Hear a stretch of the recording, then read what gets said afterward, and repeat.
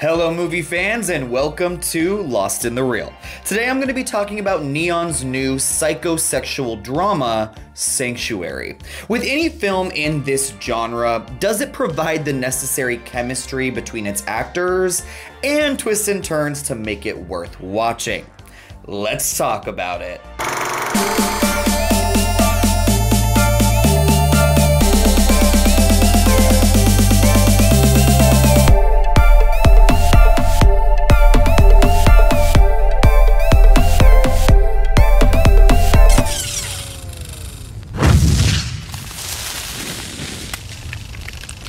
Sanctuary stars Christopher Abbott as Hal, the heir of a multi-million-dollar hotel empire who is taking over his late father as CEO.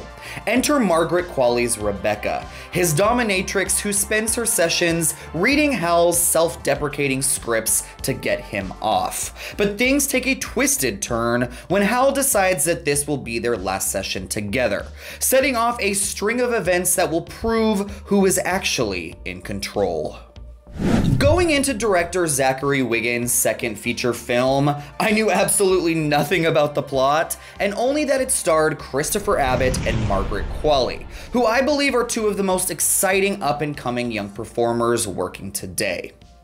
Abbott, whose puppy dog-like features got him started in a supporting role in HBO's Girls, has shown that he is an expert in choosing exciting indie projects. From On the Count of Three, Possessor, Black Bear, and Vox Lux, to one of my personal favorite movies of the past decade, James White. Every film that the star shows up in is a project worth discovering. And then there's the daughter of Andy McDowell, Margaret Qualley, who burst out on the scene in The Leftovers and Once Upon a Time in Hollywood, but left a huge lasting impact on me in her performance in Netflix's Maid. So here we have Sanctuary, a movie that quite literally is filmed in one location for 99% of the movie, and it stars only these two actors. Nobody else. And luckily these two have such goosebump-inducing chemistry that they propel this small indie film into greatness. They both exude at different points in this movie vulnerability and weakness, and in others, wickedness and unpredictability. The power plays going on between the two of them create some of the most enticing sparring of dialogue you'll see in cinema all year. It also helps that the screenplay by Micah Bloomberg is extraordinary in so many ways. He is able to push and pull the audience in so many different directions without making you feel like you're getting whiplash.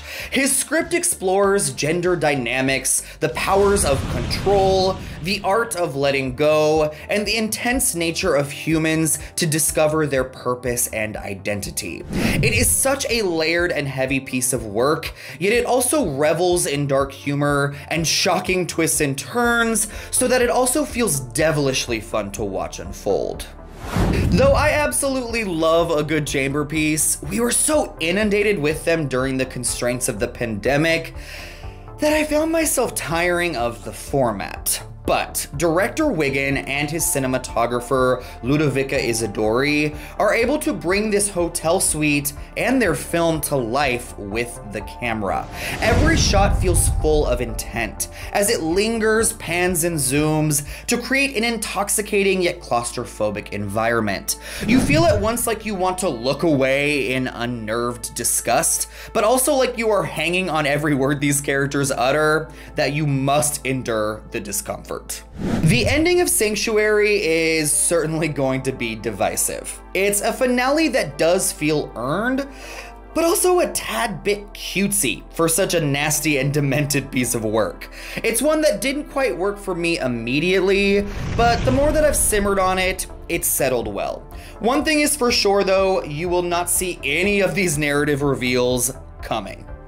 Netflix has their new film Fair Play, starring Bridgerton's Phoebe Dynevor and Solo's Alden Ehrenreich, coming out soon, which I was lucky enough to see at Sundance. It's another psychosexual dramatic thriller that similarly concentrates just as much on the psychology of relationships as it does the sex and soapy thrills. With these two outstanding movies, it feels like this genre that has been dead in the water this past decade is finally being resuscitated back to life.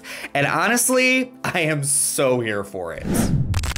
Thank you so much for watching Lost in the Reel. What are your thoughts on Sanctuary? What is your favorite erotic thriller or psychosexual drama? Sound off in the comment section down below. And until next time, my friends, take care.